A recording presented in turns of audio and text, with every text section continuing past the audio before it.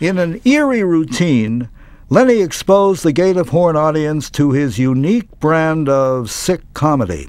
Slightly over 6 months after the Nazi SS leader Adolf Eichmann was hung as a war criminal in Jerusalem, Lenny told the crowd that they should have Rachmanis, or sympathy for Eichmann.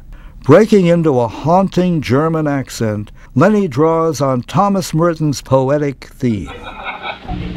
Hab Rachmanis for Adolf Eichmann. My name is Adolf Eichmann.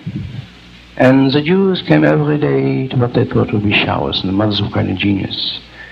The mothers would take children and hide them in bundles of clothing. We found the children, scrubbed them, put them in the chambers. I sealed them in. I watched through the portholes. They would daven, beat breasts, and then fall to the floor. Hey, mein Liebe, hey. After he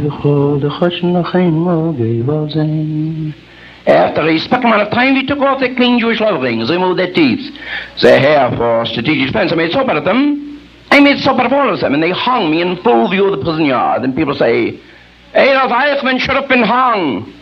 Nein. Do you recognize the whole in all of you that should have done the same if you dared know yourselves? My defense, I was a soldier. I saw the end of a conscientious day's effort. I saw all the work that I did. I watched through the portholes. I saw every Jew burned and turned into soap.